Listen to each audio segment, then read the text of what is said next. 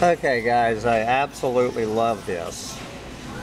I am at the Walmart, not the Walmart from hell, but still a Walmart. This is in Ithaca, New York on Sunday, August 28th, 2022. Okay, I just came, let's see, I went to Lowe's and got a paper bag. I went to Habitat for Humanity, got a paper bag. And I went to a third place. Good Lord, I have been out shopping. So, past hour, I've gotten 3 paper bags. So, I've come to Walmart, and I noticed there's no paper bags. Touch number of bags used. How many paper bags did you use? Enter 0. So, I asked this young lady here, and she said New York passed a law yesterday.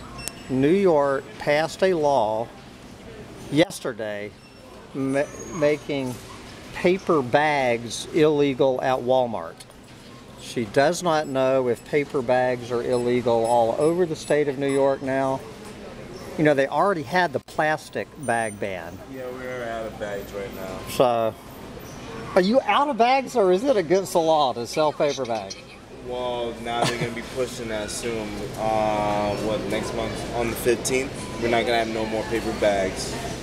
Starting on the 15th, we're going to have no more. So they already outlawed plastic bags. Yeah, paper bags. And now they're outlawing paper bags. And now we're only ever reusable. Unbelievable. And this is going to be every store in the state of New York? Yeah. I tell you. So, how many paper bags did I use? I guess 0, right? Yep. That would be the answer to that question. Insert cash or select payment Oh Lord, so what do I got? I got my 3 pounds of bacon, my ice cream, and my milk. I am in good shape. Alright, so bags are illegal in the state of New York. I love it.